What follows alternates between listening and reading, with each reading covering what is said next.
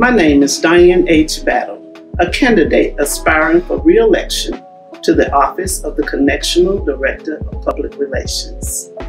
You elected me in November 2017 at the Fall Executive CLO Executive Board meeting in Birmingham, Alabama. You elected me as the best qualified candidate for the Connectional Director of Public Relations. I assure you, I am still the best candidate for the position. Why? Number one, I bring with me 4 years of experience as the Connectional Director of Public Relations. Number two, I bring with me 37 years of experience from the secular world when digital, social media platforms, print media, and e-blasting did not exist. Even without these now new norms, I still manage to get the news out for the #1 university of the state of Alabama, which I was employed. I am intentional in my work, dependable, trustworthy, and dedicated. I have developed my first plan of action to generate an audience of over 10,000 connectional lay followers by the end of 2022.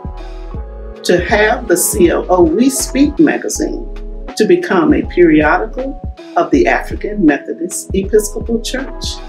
To do this, we must have at least 10,000 subscribers.